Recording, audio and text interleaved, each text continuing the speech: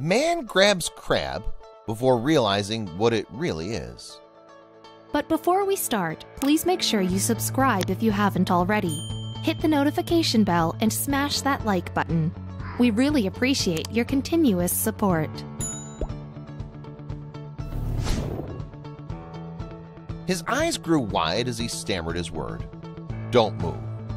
He then slowly backed away from the scene unfolding before his eyes. Mark didn't understand what his friend was talking about, then noticed claws and many legs. He felt his pulse quicken and his legs freeze in place. It was an ordinary day for Mark.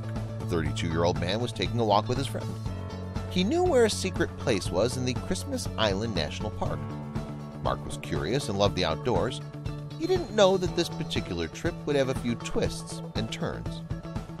Even though the island is called Christmas Island, it's actually very tropical and located on an island between Indonesia and Australia. Mark decided that he'd settle on the island 3 years ago. The island is only home to 1,400 people. He originally just went there on vacation, but he loved it so much that he had to stay. But he had no idea what he would find later on. A new day had dawned on the island, and Mark was keen for an adventure. He proposed the route to his friend David, who excitedly agreed.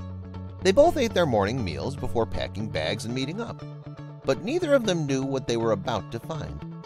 The two headed towards where they knew the secret hot spring was. They'd been told by locals where it was and were excited to see it. The secret was allegedly the most well-kept on the island.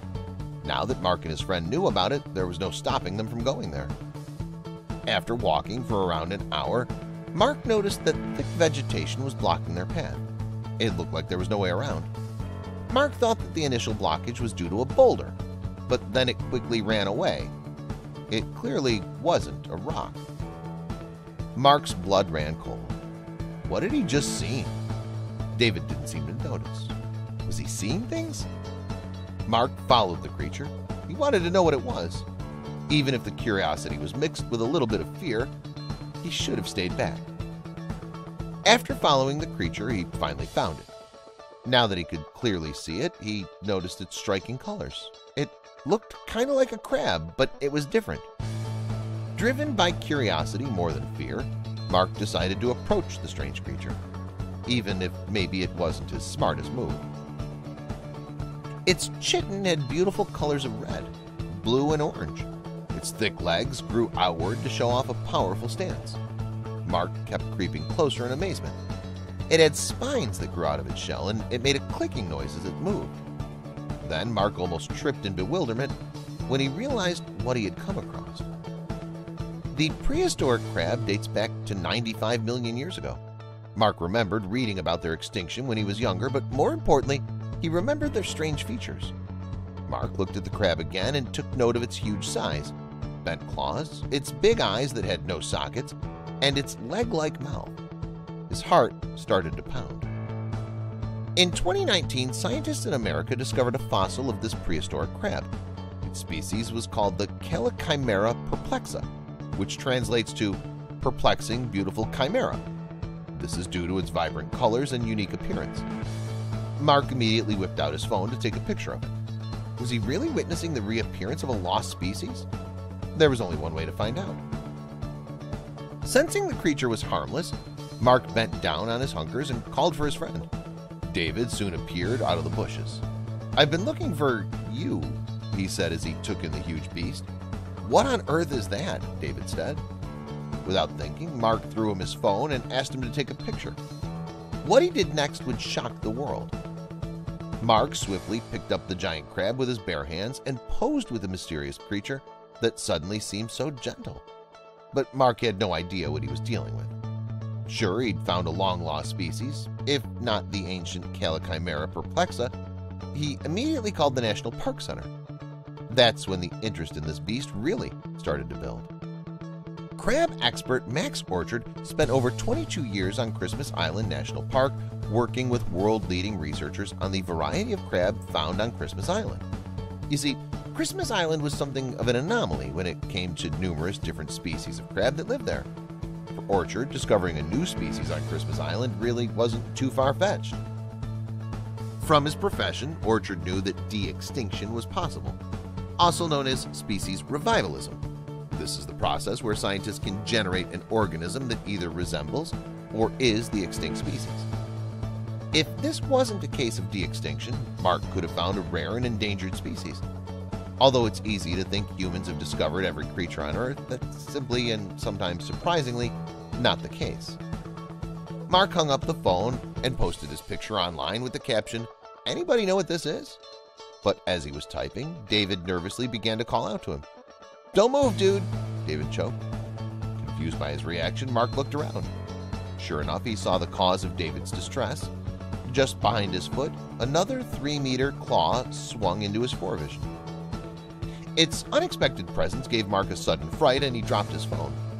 Mark stepped back in astonishment at not only finding one of these species, but two. Were they in danger?